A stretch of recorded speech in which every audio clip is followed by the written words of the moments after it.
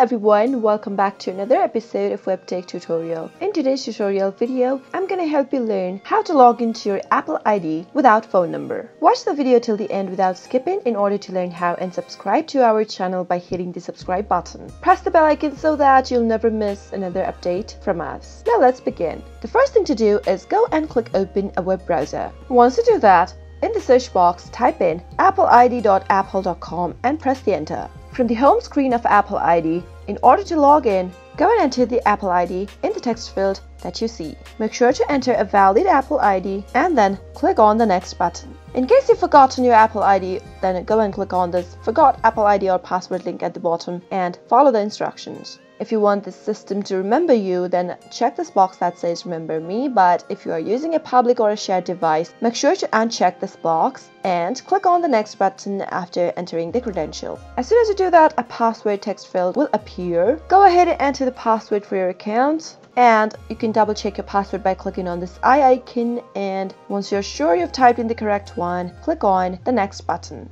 And with this, you'll be able to log into your Apple ID account without phone number. I hope you found the video helpful. If you did, go ahead and give it a thumbs up. Feel free to comment down below in the comment box if you have a question or a feedback for us. I'll soon be back with more tutorial episodes. Goodbye till then.